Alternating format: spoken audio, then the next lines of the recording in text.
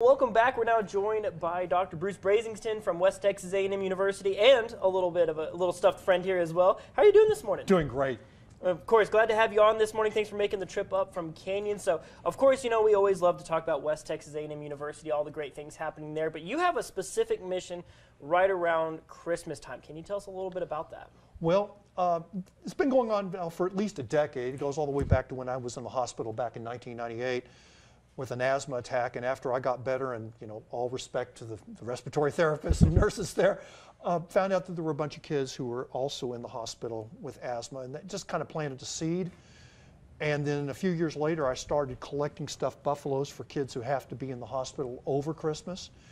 And it's just kind of mushroomed from there, and had just amazing support from the WT community and now also the wider community. So that's amazing. And what is the reaction? You know, you've been doing this for several years.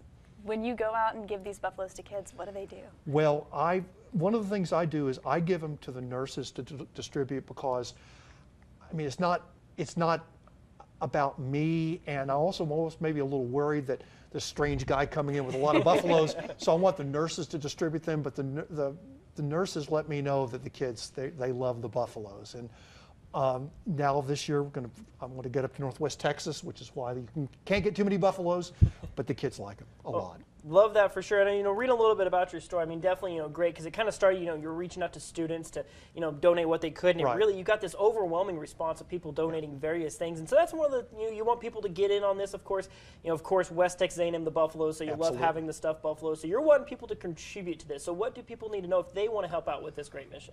Well, my office is 403 C in Old Main. Our history department office is 407.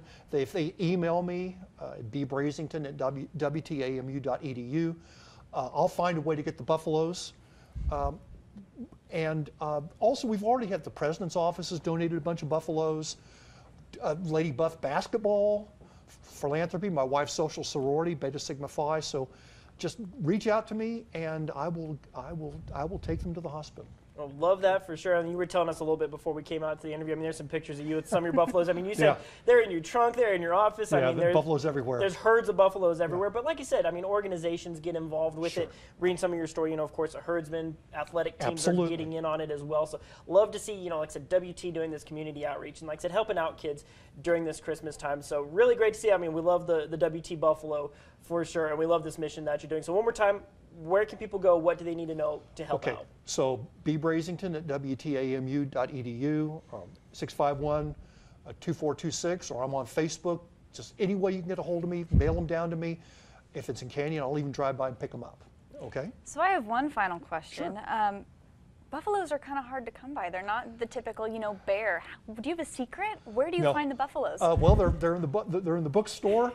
People scrounge around the neighborhood in Amarillo, and you also go on Amazon and other places as well. But that's what we do. We do the best we can. So look for your buffaloes and send them our way, because we'll get them to you if they can't find you. Thank you so much. Sure appreciate it. All right, well, thank you for coming and talking to us today, and best of luck with your mission for sure. And as always, as we like to say, Alyssa and I for sure, go Buffs. Go Buffs. For sure. So thank you, and say for the great work that you do for the community.